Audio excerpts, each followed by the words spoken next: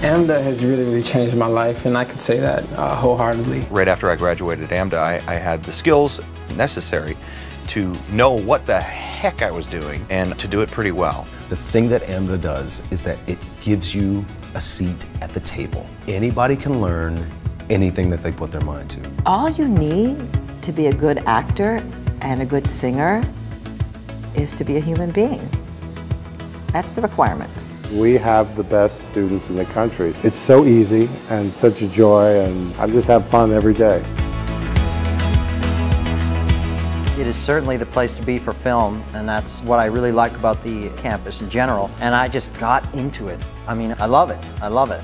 I came all the way from Israel, and I don't regret it even for 1 second. It's so special. There's nothing like it. I'm the biggest supporter of AMDA. I think that especially this BFA program has really shaped who I am as a performer. To be graduating is amazing. It's just been kind of the time of my life at AMDA.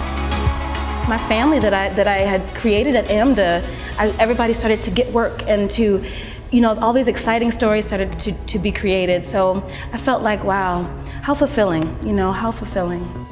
If you really have that passion, you have to go after it.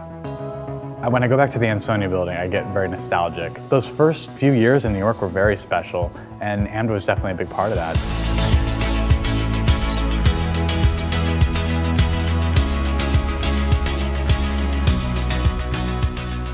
Our faculty just has a depth of interest in each individual that is unparalleled to what I've seen at any other campus. I mean, it takes a lot. I can tell you from experience. It's not something you can say, oh, I want to be an actor. It's something that you have to wake up in the morning and believe that you can do and that you want to do for the rest of your life. I'm a performer. I'm not just an actor. I'm not just a singer. I'm not just a dancer. I'm not just a songwriter. I'm a performer. That's what AMDA allows you to be.